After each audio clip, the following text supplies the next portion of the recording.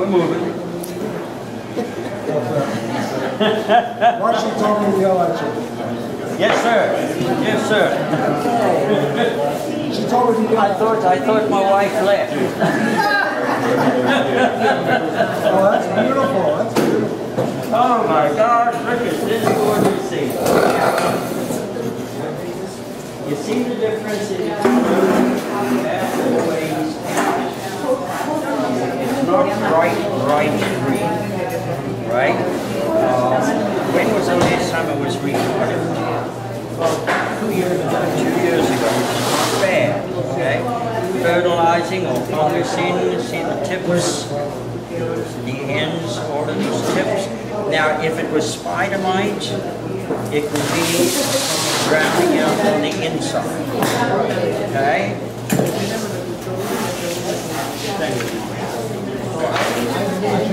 Together about 4 years ago, just let it go. And then this part is way too big. right, Yeah. so I thought maybe we could shorten that first branch. Maybe even take one of these away. Yes, I think this is Bottom one. Yes. We've got to get radical because this is much too much. Right? And if we remove that, we're on a roll. This is the front of the tree. I mean, that's okay, with the roots, the structure. So I was thinking the one that's pointing down, this part here, maybe should go. If you think the whole thing should go. I honestly.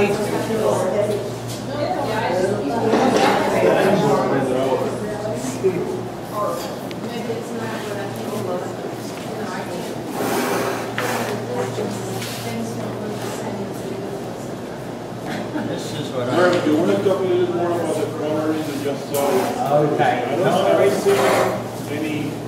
Is it possible for that juniper to be like humid or the excess water? So little. Okay, it's fungus that's doing this.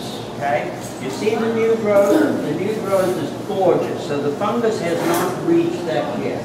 A good fungicidal spray could do the trick. Now, what I've been using, that Bayer Rose fertilizer has fungicide, insecticide in it. It's a 3-part mix, and it's great. I have found it's awesome on junipers. You can see what the Shimpaku and the Posonias are doing. Yeah. So, what? Bayer Rose fertilizer. It's 3 parts. Doesn't the tree? Okay, so you can spray it on, mix it into your sprayer, dilute it, and spray the foliage, okay? And because it has fungicide in it, it'll keep on treating that, and you will create a deeper green tree on a more consistent basis. Okay? Because when I look at this, I see that the tips are dying, right? And that's fungus, that's roots, that's the root problem. Where the tips of the branches, it's not feeding the tips of the foliage as it should.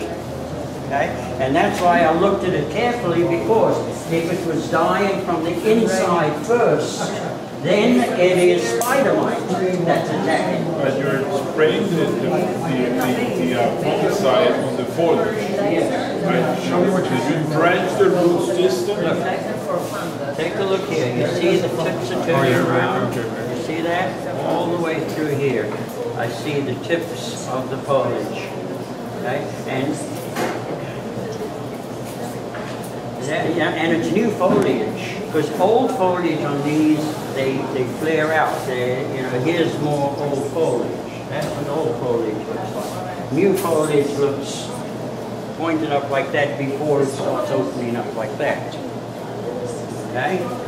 So this is what you always be. You gotta color. The color in these things are so important. Okay? Now back to this situation here. I see with this.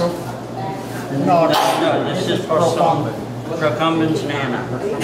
Yes. Juniperus procumbens nana. Okay? You see what I'm looking at? We're coming up. We're not going down. This is not a cascade. right? All right. So we take this baby off first. Now, you know, if you don't want to take it off now, wait for the spring, take it off, stick it in the ground and regrow. We don't have many more springs to do this. We don't have many more springs. Or you can cut it here and then leave it in. Yeah, leave it in there. Yeah. There and there. Okay, that'll be legit. Now, we've got too much growth here. This even here. Right. This on the bottom, you're not going to miss it. Okay. Okay. Take that branch off. There you are. Now we're okay. We've already changed the. This is bottom. Down. That's doing great. Even now, let's leave that. It's just getting too thick, a little bit too thick here. That's all. Okay. That's first branch. Now this branch should be up. All right. When you wire it, A little more wire. yeah, bring it up a little bit. Okay. Don't be afraid. Because this area, we're too, and it's too parallel with that. Okay. So if you bring it up and bring this one up, and look, I feel a little bit forward. That's up against the trunk.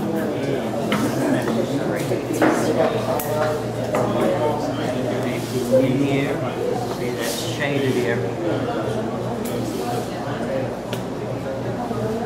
It's gorgeous.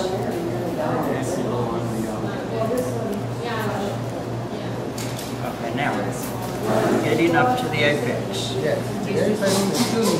It's too radical going. View. I mean, I like a new rolling Because you're tying into here, do you need that? Okay. Because you're growing up here, right? As these are staging up, okay? You can develop a small branch here, a shorter branch, right? And remove.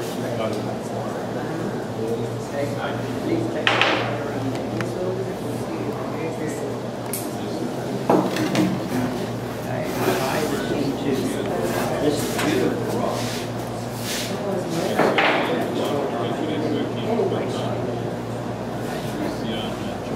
Now we're getting to detailing. Just on the bottom here, this is the small stuff. Full on the bottom. I don't see a necessity. Clean it out.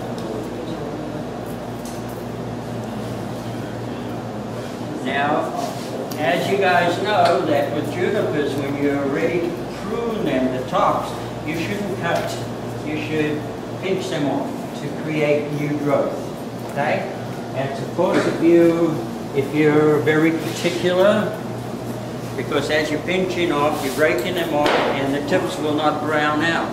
But it's a lot easier just to, you know, take a branch and trim it and get it nice and flat. It's going to turn brown.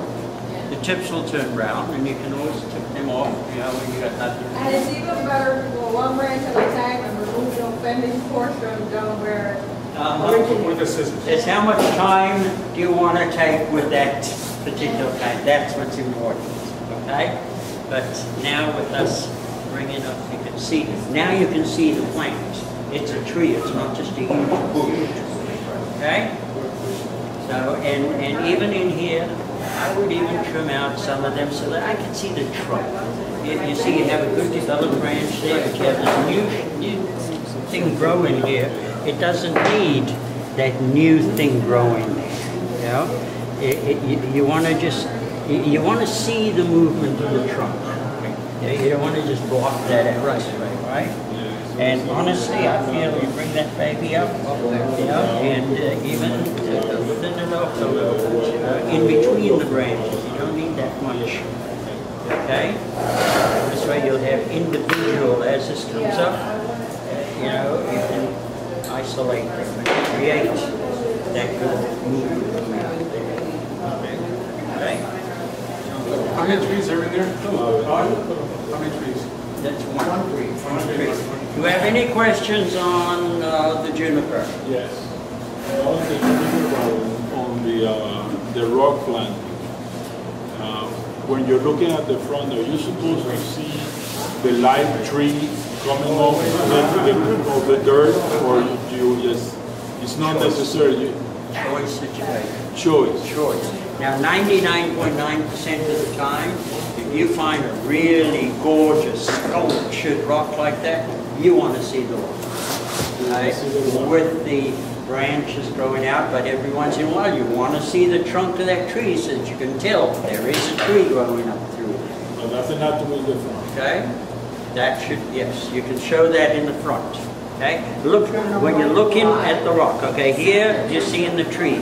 However, the way this is structured now, the way the branches are set, they're pointing at you, they're disrupting the whole situation, so it's not a good front.